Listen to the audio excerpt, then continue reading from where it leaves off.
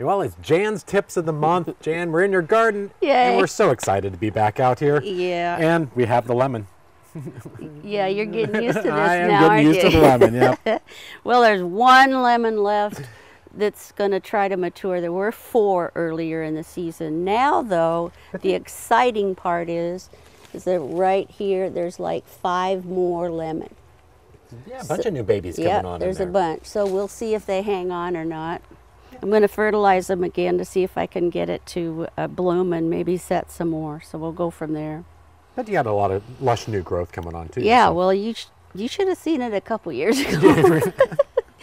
So at least it's improving. Right.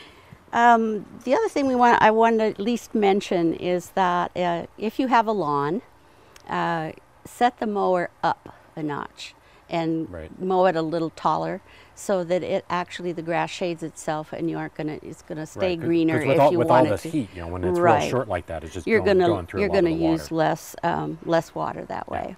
That's a good That's tip. just a notch. The other thing is, many of us are familiar with Indian meal moths. Yes. This came out of a cupboard in the garage that I have birdseed in. Okay. And peanuts and squirrel food and all sorts of things. You can buy them. There are several different kinds. This one is a taro. This one is a biosafe, I think.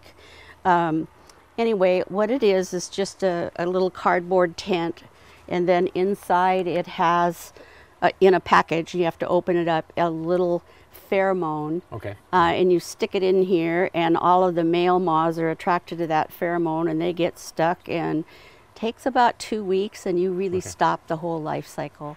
Which is good. And why do we not want those moths? Because they'll get into rice and dog food, cat food, bird seed, flowers, any cornmeal, anything. I had one nail a hole in a package of chili one time. So they'll eat pretty much anything and can be a real pest. Right. But so we definitely want to make sure that it works. It's no chemical, no anything other than gets the moth itself.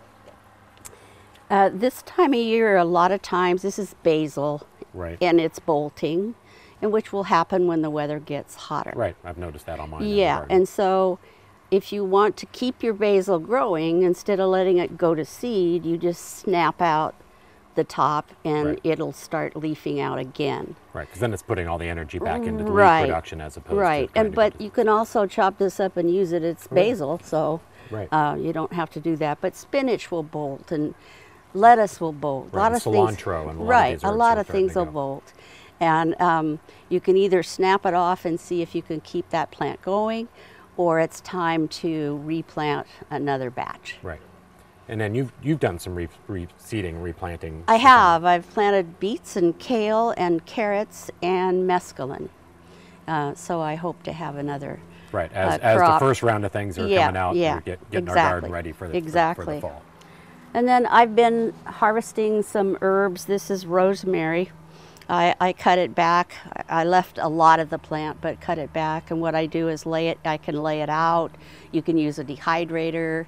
All sorts of different ways, but I just like to wrap it up with a rubber band and hang it up, and I leave one in the kitchen and use it as I can, and then the rest of them I'll strip it all off when it's dry and just store it. Right.